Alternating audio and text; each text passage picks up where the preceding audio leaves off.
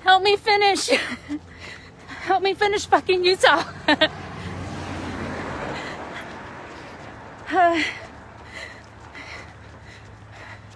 Oh my gosh. This is my view.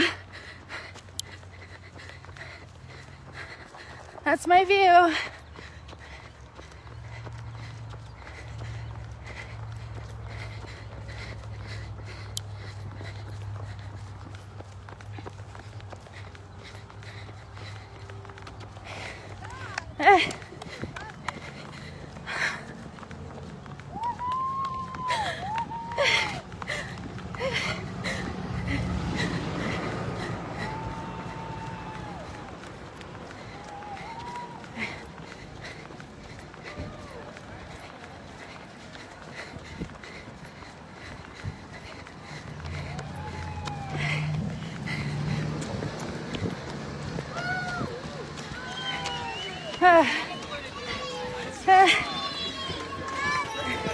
Thank you.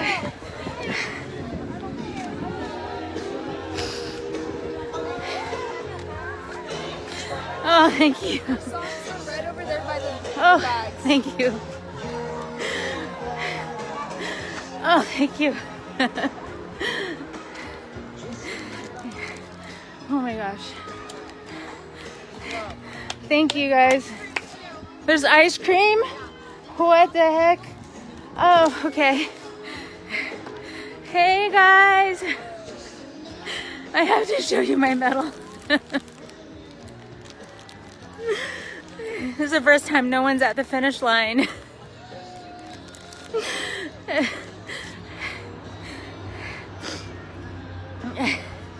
I did it! Number 17. I love you guys. Thank you so much for all the messages. I saw all the messages even though I couldn't respond to it. It's the first time I'm by myself at a race, so very emotional. There it goes. She's pretty. It was hard. I've never ran hills like that before. It was down, it was up, it was hot, it was twisty. I had the shits. Can we be honest?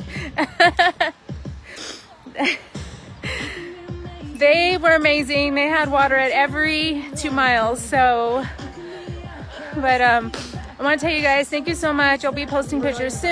I love you guys so much. I'm going straight immediately from here to the airport and go hug Huggy. Can't even talk. I'm going straight to the airport from here, straight home. I'm not gonna shower or anything. I'm going straight to the airport. I have a change of clothes and I need to find some dude wipes. Anyways, I love you guys. Thank you for supporting me. It means the world to me. And I have to remind myself, even though I didn't finish the way I wanted to finish, that it was about the experience. And yo, this Florida flat runner conquered the hills of Utah, and I fucking did it. Okay, if I said the F-bomb, I'm so sorry. Well, thank you for supporting me, and go to my stories. I have a bunch of pretty pictures on my in my stories, and of the sunrise and the moon, of the up and down hills, of me crying, trying to make my ass go forward. And I hope you guys have a great day. Decide to move your heart today for me, okay? All right.